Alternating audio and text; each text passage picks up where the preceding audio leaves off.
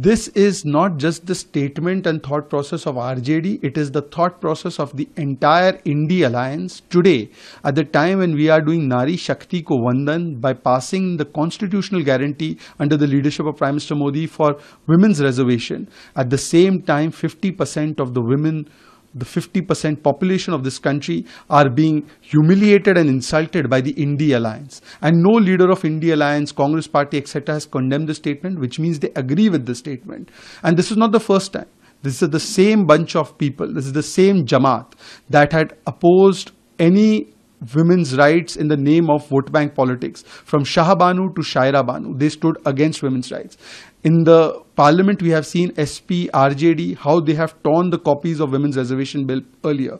And the Congress party has always stood with such parties because the Congress itself is anti-women. See what is happening in Rajasthan, Hanumangarh, Sikar, Jaipur, Pratapgarh, Bhilwara, all these incidents took place, but Rahul Gandhi has not uttered a single word. In fact, Congress women are unsafe in Congress party itself. Archana Gautam, their leader, has been humiliated and beaten up outside the Congress office. Kalpana Verma, their MLA, has been humiliated by Congress leaders. But no statement, no action by Congress party. Today, the Congress party must tell us.